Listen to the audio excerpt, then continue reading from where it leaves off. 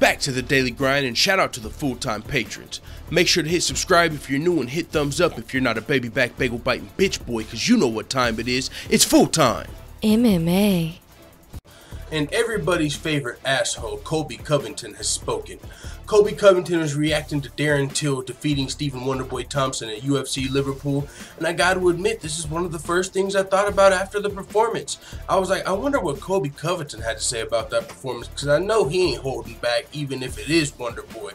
This is what Colby Covington had to say. Darren with the sweet game of patty cake to edge out the choir boy. That should catapult him to the catchweight rankings, fat fuck. At Darren Till, we added him too, he ain't fucking around. Hashtag UFC Liverpool, hashtag NerdBash 2018.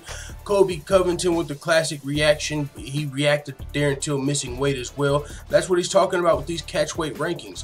Darren Till is a guy that was looking to possibly win against Stephen Wonderboy Thompson, and if he could win in spectacular fashion, he could have catapulted himself into a potential title fight in his next performance.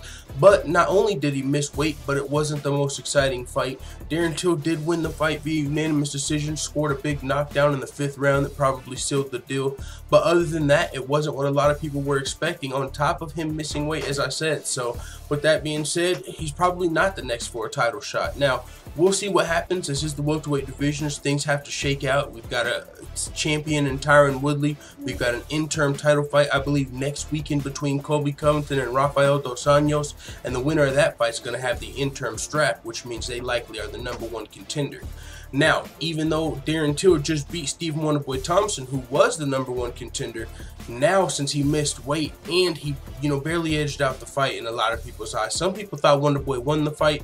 I mean, in my immediate reaction, that's how I felt, a little bit like Wonderboy got robbed a little. I thought it was at least going to be a split decision, maybe even a draw. I'll tell you this much. When you look at Stephen Wonderboy Thompson's past fights and his first fight with Tyron Woodley, this fight felt a lot more like a draw for Wonderboy than that Woodley fight, right? But either way, man, Darren Till got his hand raised at home. He's got a bright future in the welterweight division, but he had to pump the brakes a little bit. So Colby Covington's responding, and Colby Covington, of course, is going to have, something slick to say, right? That's his game. I was going to do a video on what he had to say about Darren Till missing weight, but, yesterday was my fucking anniversary and shit, and ain't nobody got time for that. But with that being said, what do you guys think about Colby Covington versus Rafael dos Anjos? It's coming up at UFC 225. Colby Covington ranked #3, I believe. Rafael dos Anjos ranked #2, two of the best welterweights in the world. Rafael dos Anjos, former lightweight champion, coming up to welterweight. He's looked great all the way till now. He just beat Robbie Lawler, and now he's going to be facing Colby Covington. But it's going to be a tough matchup, though, because Colby Covington is an all-American welterweight wrestler. Bad matchup for a lot of guys in the UFC. Hell, if he gets past this fight, Tyron Woodley could have a problem on his hands. Just because Colby Covington talks a lot of trash doesn't mean he's actually weak. You know what they say, usually the guy that talks the most trash or the loudest guy is the weakest in the room.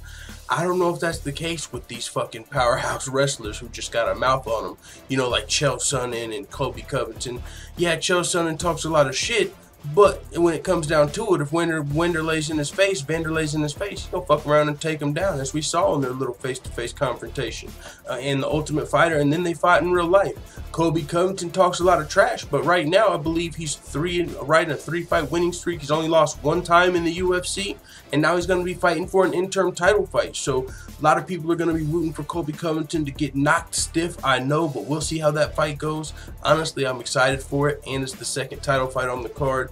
Other than that, man, let the full-time family know what you think about Colby Covington's thoughts on Darren Till versus Stephen Wonderboy Thompson in the comments. I'm out.